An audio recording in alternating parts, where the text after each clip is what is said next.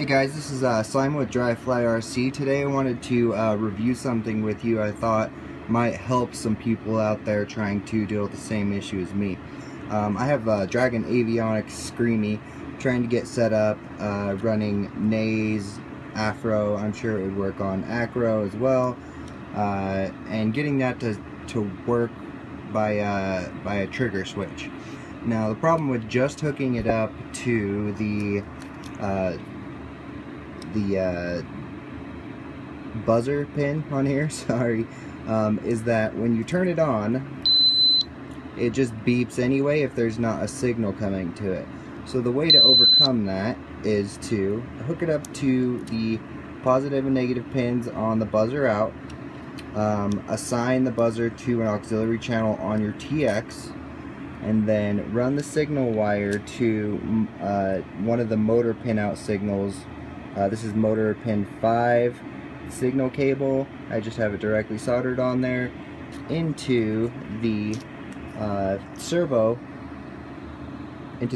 port on the Dragon Avionics Screamy.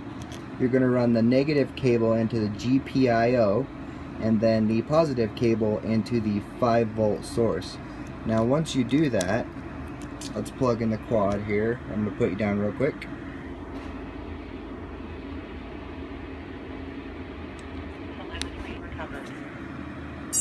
Okay, so quad is booting up. Turn on Screamy, you get a confirmation beep. I have it set to this switch right here. Let's see. When you flip the switch, you'll see that the light starts flashing. It takes 30 seconds, and then once that time has elapsed, you'll start to get the signal beep. Yeah, this was kind of a pain to figure out for me because there's no information. With a PPM receiver, you can't just run it on channel 2. It just doesn't work. If you stick it in there and try and run it off channel 2, you can't assign it to a switch or anything, so there's no point in doing it. You know what I mean? So that's how you set it up. If you guys have any questions, leave a comment below. Please subscribe to my channel. I'll do my giveaway video. The winner will be announced tomorrow. Thank you guys so much for watching.